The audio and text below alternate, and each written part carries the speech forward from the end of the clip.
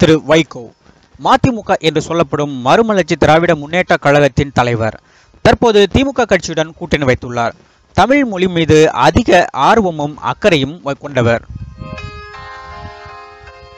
2009ஆம் ஆண்டில் அப்போதைய திமுக ஆட்சி காலத்தில் புத்தக வெளியீட்டு விழாவில் இந்திய இறையாண்மைக்கு எதிராக பேசியதாக வைகோ அவர்கள் மீது வழக்கு பதிவு செய்யப்பட்டது. சுமார் 10 வருடங்களாக நடைபெற்ற இந்த வழக்கின் தீர்ப்பு நேற்று சிறப்பு நீதிமன்றத்தில் வழங்கப்பட்டது.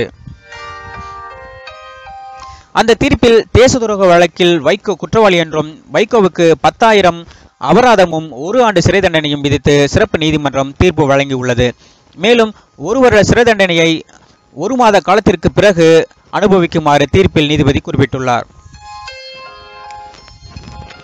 இலங்கையில் தமிழர்களுக்காக குரல் கொடுத்து தமிழ் ஈழத்தை பாதுகாத்து வந்தவர் பிரபாகரன்.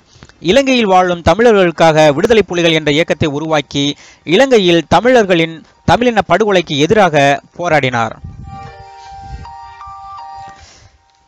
இந்த காரணத்தினால் 2009ஆம் ஆண்டு ஒரு புத்தக வெளியீட்டு விழாவில் வைகோ அவர்கள் விடுதலை புலிகளின் தலைவரான பிரபாகரனை ஆதரித்து பேசியதாக அவர் மீது அப்போதைய இந்திய பிரதமராக இருந்த காங்கிரஸ் கட்சியைச் சேர்ந்த திரு மன்மோகன் சிங் நடவடிக்கை எடுக்க உத்தரவிட்டார்.